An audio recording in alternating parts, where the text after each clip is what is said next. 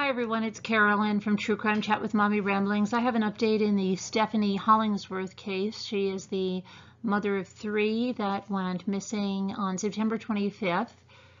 There is an update because an SUV with the license plate of the SUV that she was last driving was found submerged in a retention pond, and there's a body inside.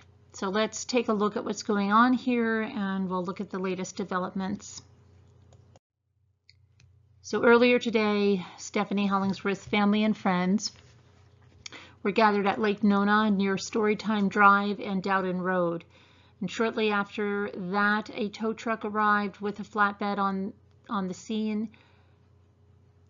An SUV with a body inside was found submerged in a retention pond, and that SUV was seen by drone pilots that were assisting with the search.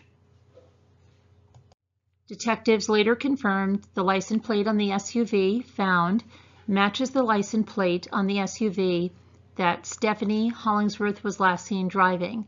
Now, Stephanie has been missing again since September 25th, and she was last seen inside of a Walmart on South Goldenrod Road the day that she disappeared. Stephanie was driving a 2000 silver Chevy Tahoe with Florida license plate tag of Y50XUR.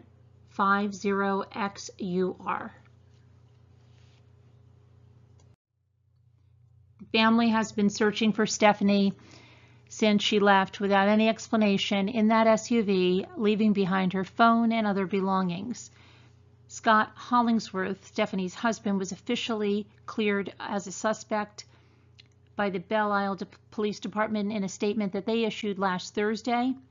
Now, Scott said that he assumed his wife was out running errands the day she disappeared, but he got gut worried when she did not return by evening.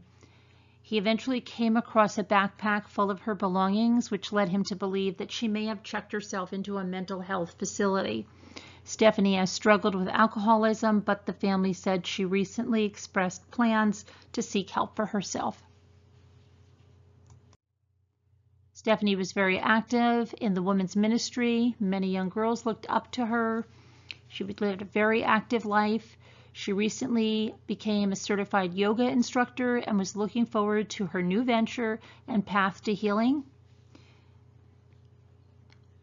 Now, her husband, Scott, also 50, said she was a loving wife and devoted mother to the couple's 3 children, ages 15, 17, and 21.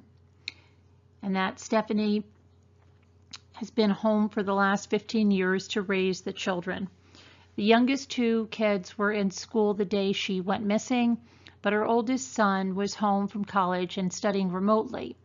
He wasn't certain of the time exactly that his mother left the house, but he thinks it was around 1 to 1:30 p.m. The surveillance footage from Walmart shows that Stephanie bought a bottle of vodka, and she was also seen at a Bank of America withdrawing $20 from the ATM there.